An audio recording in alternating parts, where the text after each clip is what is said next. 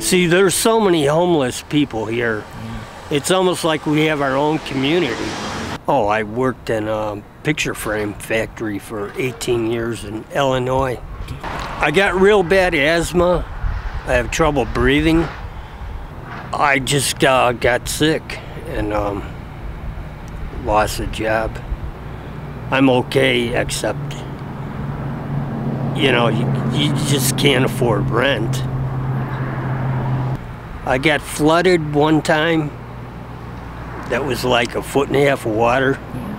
Came down, took everything. Jesus. That was amusing. Yeah. Luckily it was in August, so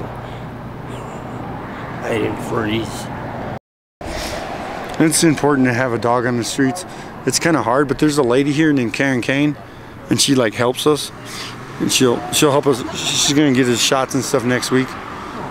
Yeah, I'd like to feed the whole world if I could. That'd be cool.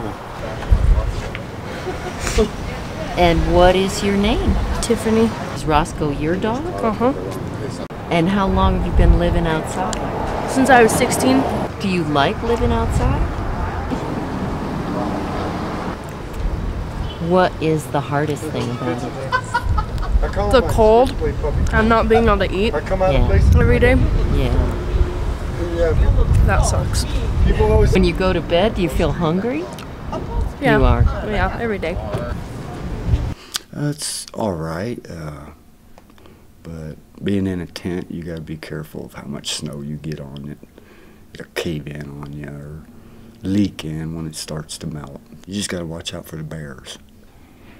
Oh yeah, you can't have too much food at your camp. Like if you get canned food or something, they'll smell food right through the can. It's an aspen, block of aspen, a trunk, and I'll take pictures and then glue the picture on there, then go from there. You know, just cutting out things and trying to make it look real. You know, I just try to make things and sell them and get by.